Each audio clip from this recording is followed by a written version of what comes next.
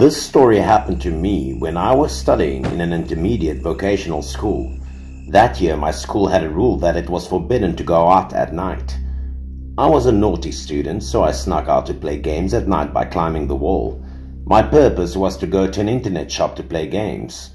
These internet shops were a dozen minutes a walk away from my school, but I could do exercise every night by walking to that shop. The internet shop was usually very crowded at night. My friends and I often ran there to play. Although I loved to game, I didn't play all night. I would only play for about 2 to 3 hours. That time, as usual, I would play until nearly midnight. After playing for a few hours, I would usually find a noodle shop to eat late and then went back to school. Before going there, I would quickly pay for the game and leave. In a position a few seats away from me, a boy was playing a game while dozing off in a chair. The sleepy boy had a bad temper. No one dared to tease or destroy him at times like this. He dozed off, arms stretched behind his back.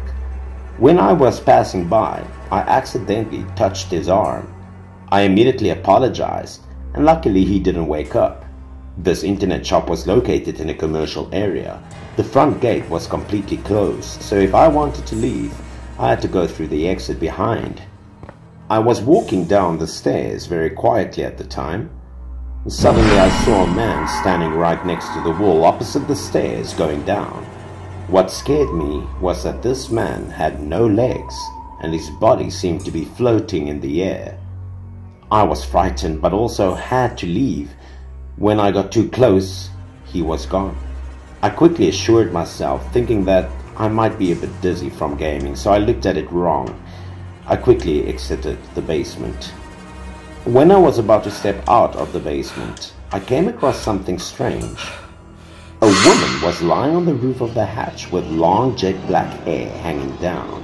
She was staring at me, but the woman had no eyes, even though I knew she was looking right at me. If I hadn't leaned against the wall, I would have fallen to the ground long ago. My legs could no longer stand. Fortunately, the woman also disappeared. My first thought was that this basement was haunted. I immediately decided to run out of there.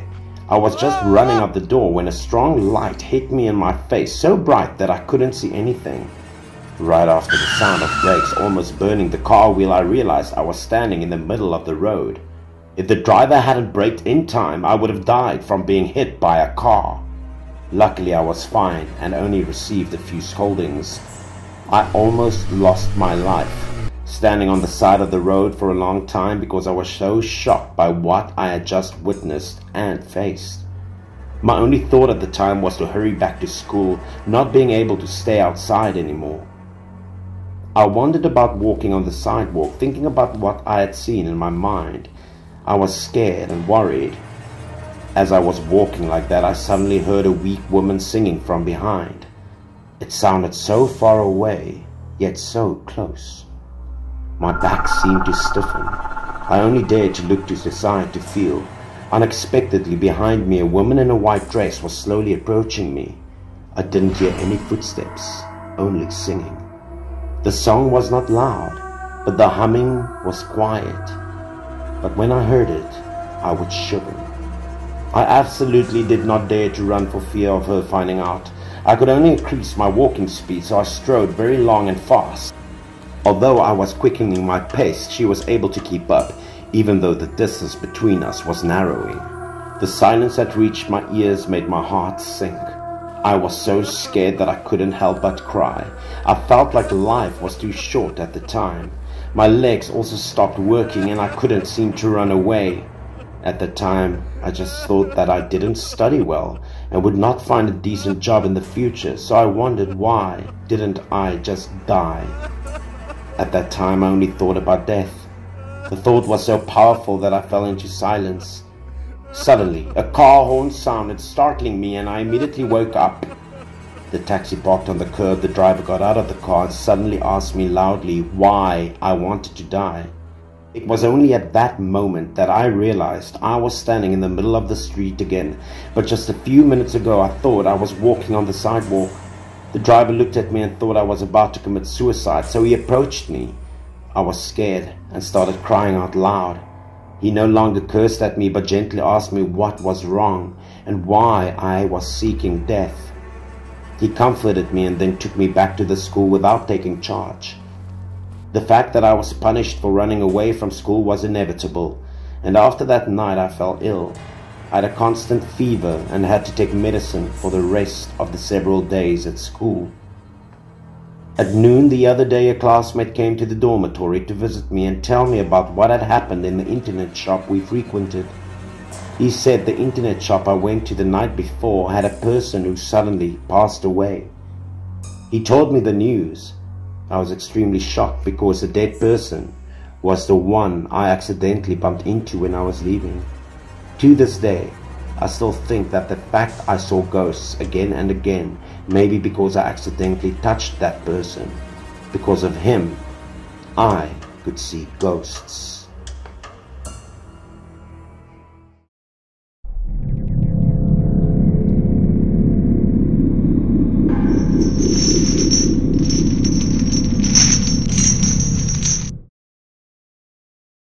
My uncle has worked as a taxi driver for more than 5 years.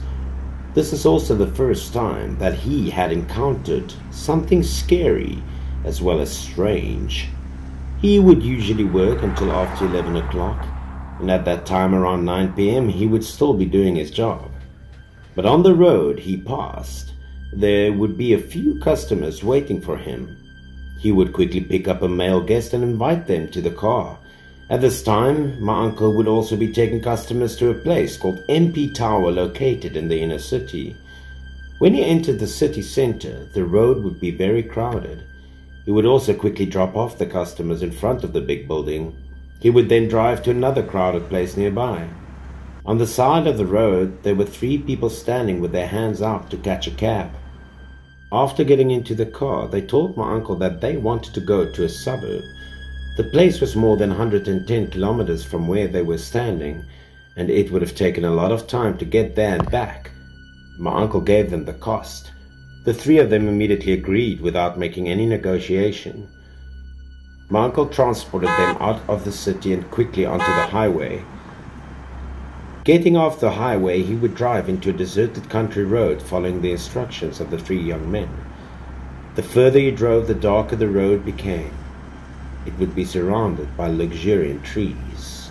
In my uncle's mind, he felt a bit scared, wondering if these 3 people wanted to trick him into going to a deserted place and commit murder or robbery. It wasn't until the car entered the village that they asked him to stop the car. After paying him, they got out. My uncle immediately drove back to the city.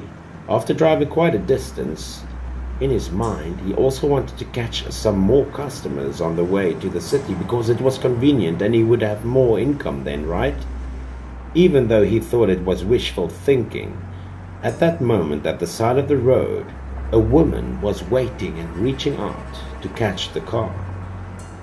The woman was pregnant.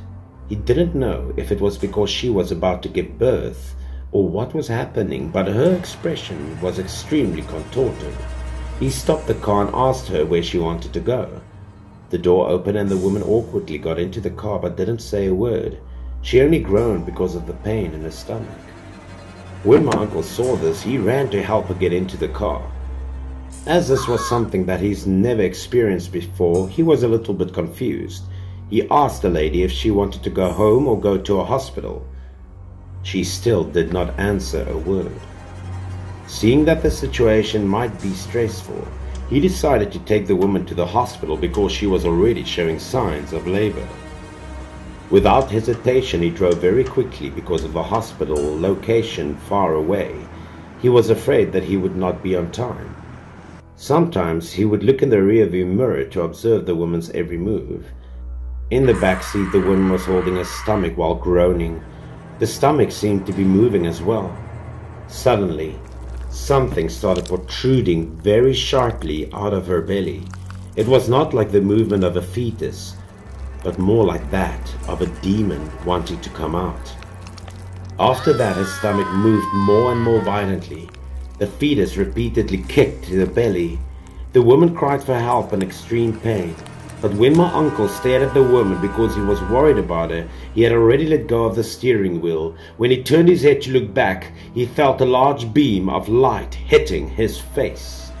At this moment, in front of him was a car from the opposite direction that was rushing towards him at fast speed. Fortunately, he was able to turn the steering wheel in time so he could avoid the car accident. When he stabilized again, he immediately stopped the car and went to find the owner of the other car to talk to. Although the driver on the other side apologized, my uncle was still angry. He told the other driver that he was carrying a pregnant woman. If there was an accident, who would be the responsible one? But after looking at the car, the man on the other side said he had never seen the pregnant woman my uncle talked about. There was no one in the car. My uncle wanted to prove his point, so he led the man back to the car to take a closer look. My uncle pointed at the woman sitting in the back of the car and told the man to look there. What my uncle didn't expect was that the woman had just disappeared. Only a large pile of mucus was left on the car seat. The man thought that my uncle had made a mistake and there was nothing serious, so he left. My uncle couldn't figure out what had happened. He checked the mucus in the back seat. It was not like amniotic fluid during childbirth.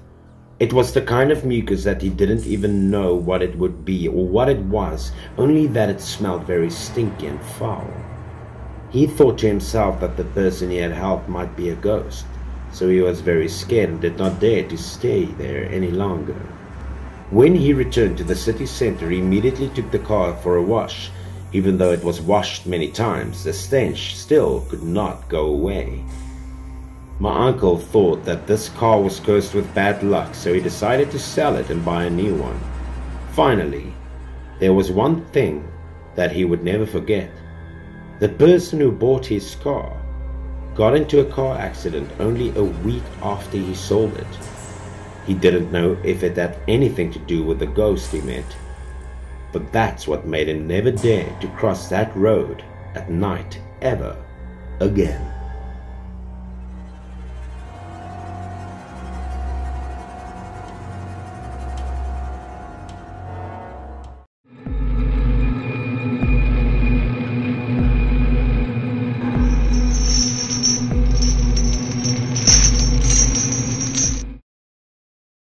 I have an uncle named Ben, who is my father's third brother.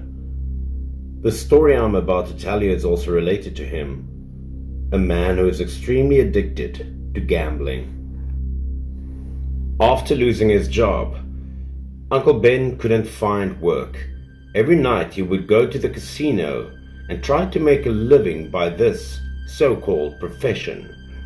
My aunt always tried to stop him, but she never could. In those days, she took care of everything alone. She took care of the whole family and 2 small children. My uncle just gambled. He played 10 times and lost 9 times. The family's assets were gone. There was a day when Uncle Ben didn't come home for 2 days. My aunt didn't go to look for him because that wasn't the first time.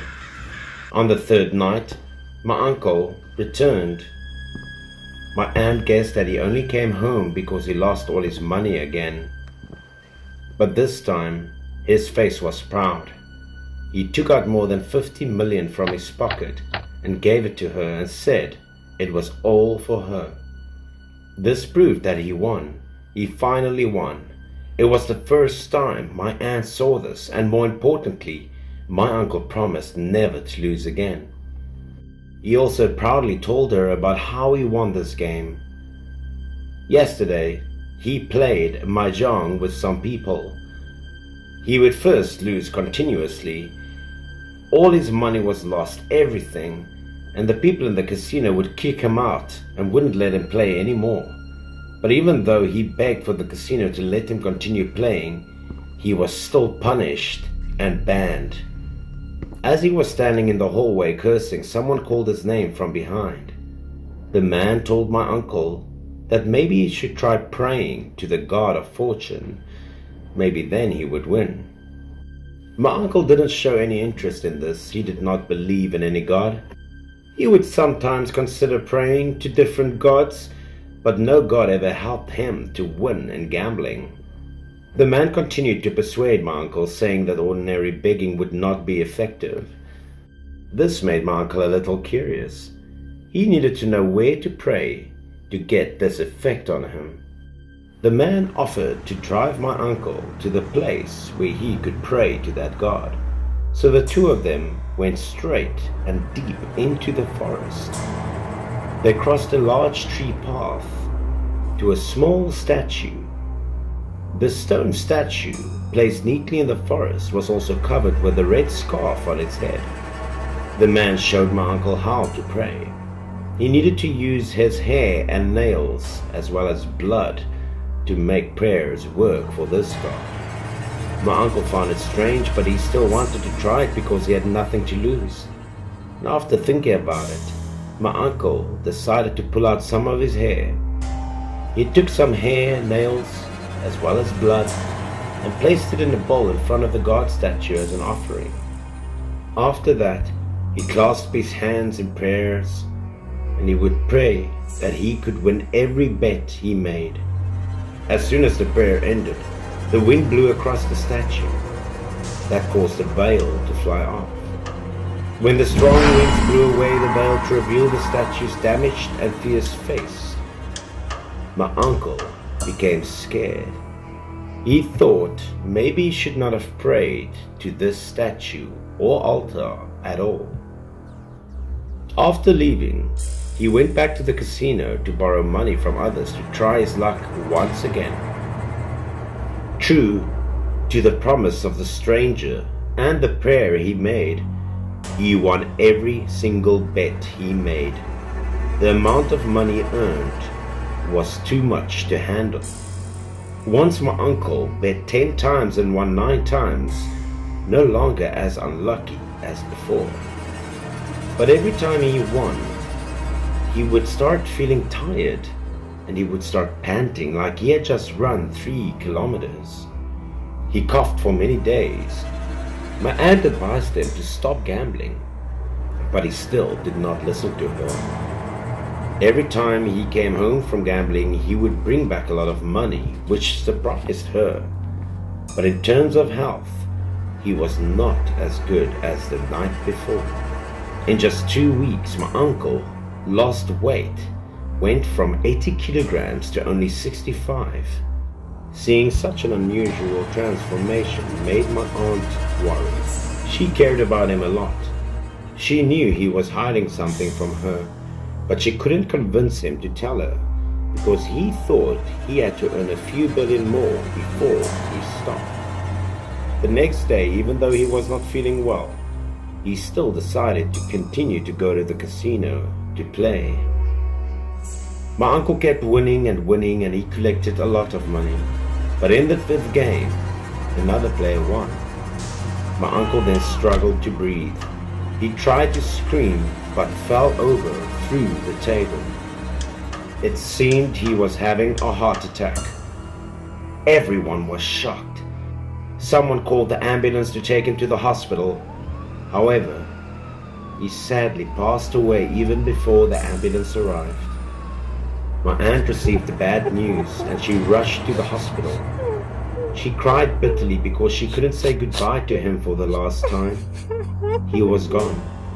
In just 1 month, my uncle had lost nearly 20 kilograms before his passing, and his health seemed to be declining rapidly. My aunt suspected something was off and asked the doctor for an autopsy. When the results came back, she was shocked, for the cause of death could not be determined, nor could the doctor explain anything in a scientific way. My aunt was shunned by her husband's death. She suspected that his death was related to some evil deity. So she decided to go to the spiritual place in the forest to find out. When she arrived at the forest, following the instructions of a few people, she looked everywhere but couldn't find any statues or altars. It's been 3 long years since my uncle had died, yet his death still remains a mystery that has made my aunt and our family extremely heartbroken and sad.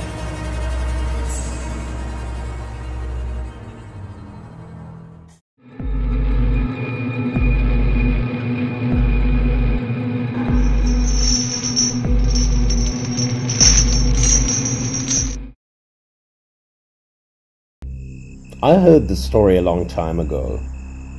At one company, workers often worked overtime and left very late to earn extra income. Near 9 o'clock in the evening, a young man named Carol had just finished his shift. Carol was offered a carpool by a colleague, but because the two were not on the same road, Carol refused and intended to take a bus to go home. The factory where the guys worked was in the suburbs, and the last bus back to the city left at 9:20 p.m. and arrived at the pickup station around 9:30 p.m. The young man thought he was in time to catch the bus, so when he got out of the factory, the other man drove back first. At this time, the young man looked at his watch. Unexpectedly, it was almost 9:30. Carol knew he could be late, so he rushed to the nearest bus stop. The bus stop was a few minutes by motorbike from the factory. He had to run at full speed to get to the station. When he got there, he was almost out of breath, panting. The young man looked at his watch once again, and a worried expression about afraid of not being on time. Unfortunately, the clock struck 9:40 p.m., meaning the last bus left the station more than 10 minutes ago. The way back to the city also became longer because it was difficult to catch a car here. Carol was disappointed. He had missed the last bus. He thought about having to take a taxi back to the city and worried about money. While Carol was thinking that, a bus arrived. When the bus arrived, Carol was overjoyed, thinking that the bus was late as he was. This might have been the only exception ever. It could also be considered as Carol's luck. The bus creaked to a stop in front of Carol. Because Carol often rode the bus at this hour, he recognized the familiar driver at a glance. What was strange was that there were so many people on the bus. Normally, at this time of day, only about 1 or 2 passengers would be there. This was even more crowded than usual. Only one person on the bus had been following Carol's every move since he got onto it. It was a middle-aged man whose expression changed when he saw Carol. Not paying any attention to this, Carol slowly found an empty seat near the back of the bus and sat down. The man was still staring at Carol and thinking about something. To avoid the angry look, Carol purposely turned his head toward the window and looked out. Unexpectedly, the man stood up and went straight to where Carol was sitting. He approached without a word, and a hostile look on his face, like Carol had done something wrong with him. Moments later, the man suddenly swung his fist and punched Carol's face. Unable to take it anymore, Carol angrily stood up and argued with the man. He wondered why he hit people like that. Carol didn't have time to say anything when the man ferociously grabbed him by the collar and wanted to drag him out of the bus because he was not pleasing to the eye. He didn't understand what was happening. He just wanted to push the man away, but he couldn't. He begged the people on the bus to help him. But none of the people on the bus would speak up, as if they could neither see Carol nor know what was happening on that bus. Then the man pulled Carol to the front of the bus while he was shouting that he needed to get out of the bus urgently. Despite Carol protesting, the man kept asking him to get off the bus. The driver did not say anything and motioned for the bus to stop. At this time, the bus door was also open. Immediately, the man pulled Carol out of the bus without once looking back at him. The bus door quickly slammed shut, and the bus continued to move. When the bus drove away, the middle-aged man let go of his hand and watched as the bus was slowly disappearing. Suddenly he sighed, his face drenched with sweat. He suddenly changed his expression and told Carol that he was scared to death just now. Carol froze in place, thinking the man was losing his mind, so he acted like that. This man saw a suspicious and confused look on Carol, so he told him that they were riding on a ghost bus. The man also recounted the process of getting on this bus. Once settled into position, he sensed that something was wrong. The first was that the people on the bus were all lifeless, not talking or breathing. He immediately looked around to examine the situation. The bad luck was that he discovered that all the passengers on the bus had no legs. Only then did he realize that they were not human at all. He was afraid to make a sound and didn't know what to do until he saw Carol getting onto the bus. He realized Carol was a real person alive. So, he had to think of a way for both of them to get off of the bus. The man made it clear to Carol and told him to hurry home. Carol thought the man didn't look like a madman lying. By that time there were no more buses, so he decided to take a taxi to go home. When he got into the taxi, Carol and the driver accidentally heard the news broadcast on FM radio that the police had found a bus which jumped off the bridge and fell into the river at 4 p.m. The news reached his ears, sending chills down his spine. Soon after, information about the bus was made clear. All 9 passengers and the driver died. What was even more bizarre was that it was the same bus that Carol was on.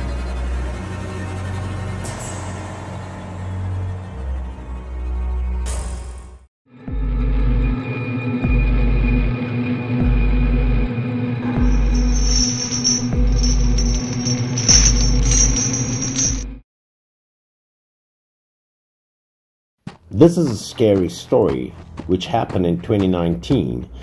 Something about an experience with a young man named Kalim. This guy was a gangster who worked as a debt collector and security guard at small bars in town. Kalim was on the road that day when he got an unexpected phone call. While lighting a cigarette and talking about work, a loud noise behind him made him turn his head in surprise. A car honking loudly and traveling at high speed was speeding towards him. It seemed that the car was losing its brakes. The driver's face was panicked. However, there was nothing the driver could do. Kalim did not have time to react at that time, and the car rushed towards him at breakneck speed. The impact was so strong that Kalim was thrown to the side. The car's tires were all broken at that time, and Kalim only saw the sky and earth darken before him. The car which hit Kalim also stopped on the side of the road. Kalim was unconscious. Because the impact was so strong, it also tore his clothes. There was something very scary on Kalim's biceps. A fearful tattoo suddenly changed his face to become more aggressive. What was happening to Kalim? People around him quickly ran over and called for an ambulance. It was fortunate that he was not in mortal danger. Let's go back in time a bit. A day ago. In order to look cooler and individual or goofy, Kalim went to a tattoo parlor at the end of town to get himself a cool tattoo. I've chosen a tattoo. You can do it right away. Just look at that. So cool, hey? The tattoo artist previewed the image that Kalim requested to tattoo. It was the image of the Hell King.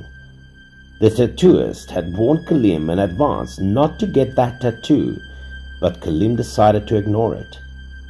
The tattoo artist carefully tattooed the best possible tattoo on Kalim's hand to please the customer. However, he still warned Kalim that tattooing the Hell King was taboo. He also warned him to be careful, because bad luck might happen. And if he wanted to remove the tattoo, he must wait at least a week. Kalim was very satisfied with his tattoo. He felt like he was stronger and more bohemian. He just kept looking at himself in the mirror and admiring himself. Kalim didn't think the Hell King's tattoo was bad luck at all. He believed that the Hell King represented the most powerful, evil things. Maybe now everyone would think he looked very cool. And of course, bad luck did happen to Kalim the very next day. Although the accident did not kill him, it definitely frightened him. Because it would take a week to remove this tattoo, Kalim had to ask a shaman to remove the curse from this tattoo. The shaman invited him to a deserted alley in town. He burned the votive paper and prayed for something. Kalim also knelt beside him, showing remorse. As soon as a week passed, he would definitely remove the tattoo and sincerely beg the Hell King to forgive his sins.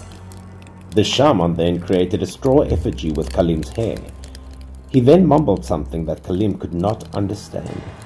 A lot of scribbled words were also written above the dummy, which seemed to be charmed. Then the straw dummy was also thrown into the burning fire.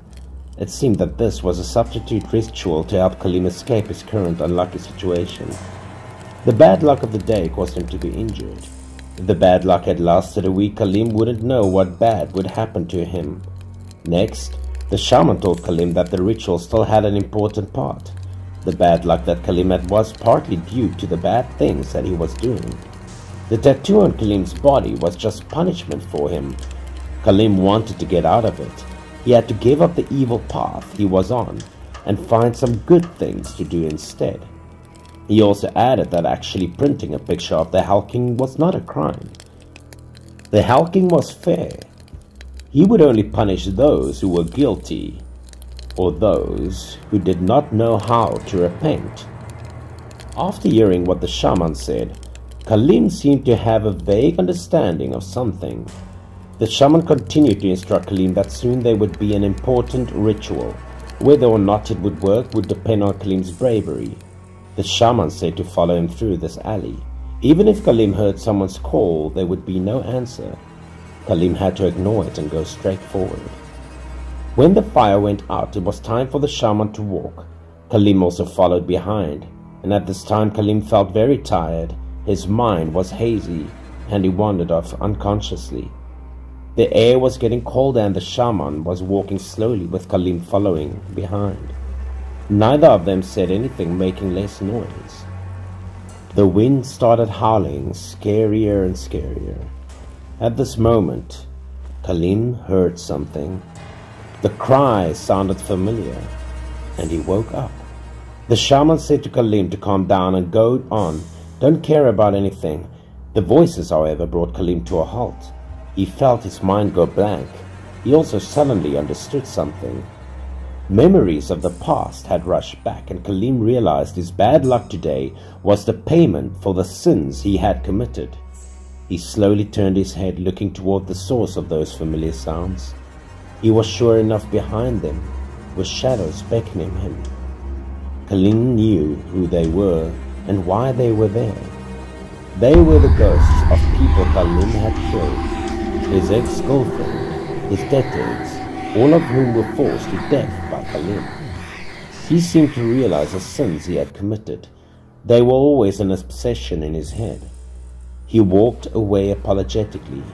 He understood that his bad luck did not come from the Hell King, but from the sins that he had caused to those unjust souls. Kaleem was completely apologetic. He felt remorse for his actions in the past, and he also wondered why he was in this mess. The shaman understood Kaleem's mind. He walked away without turning back, advising Kaleem to return to the path of honest business. As long as he knew how to repent, Kaleem would no longer have had bad luck. He told Kaleem to remove the tattoo because the King of Hell never gave anyone a second chance. The ways he helped Kaleem only lasted a week. It all depended on the determination and repentance. The shaman also advised Kaleem to get an honest job and do many good deeds, as many as possible. After listening to the shaman, Kaleem expressed his gratitude for the help. However, his mood was still very heavy at the time. He asked the shaman with a tired face if the evil spirits would forgive him. The shaman could not answer this question either. A week later, Kaleem went to remove the tattoo. He found a job at a supermarket, and the bad luck did not bother him anymore.